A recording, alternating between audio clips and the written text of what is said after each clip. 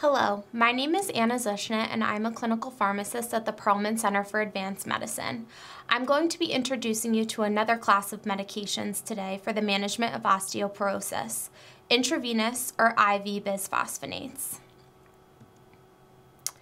Ibandronate and zoledronic acid are the two intravenous drug options in this class. Their brand names are Boniva and Reclast.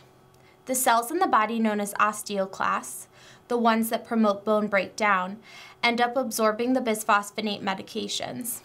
The bisphosphonates then hang around in the osteoclasts and reduce their activity to slow down and to help prevent bone loss.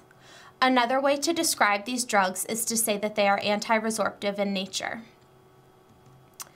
Ibandronate is not regularly used anymore because it does not have as robust data on reducing the risk of fractures, so I'm going to focus on the other drug in the class, zoledronic acid, since this is the IV medication currently recommended in osteoporosis treatment guidelines.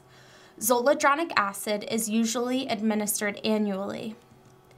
It is also typically administered over at least 30 minutes. However, the total time spent at the infusion center appointment is usually longer than this. Most people on zoledronic acid tend to receive anywhere from 2 to 5 infusions over the course of their treatment. Afterwards, there is a period of time during which monitoring may occur by the treating physician prior to starting a different drug for osteoporosis. This monitoring period is sometimes referred to as a drug holiday.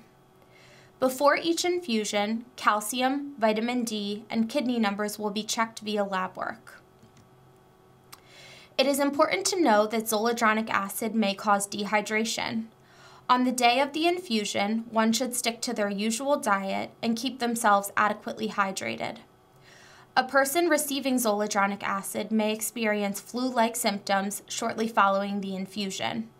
There are steps that can be taken to alleviate these symptoms if they do happen. Lastly, the prescribing provider should be contacted if any unusual jaw or hip pain occurs while on bisphosphonates, as these may be signs that rare but serious adverse effects are occurring. Thank you for taking the time to listen to this brief video on IV bisphosphonates.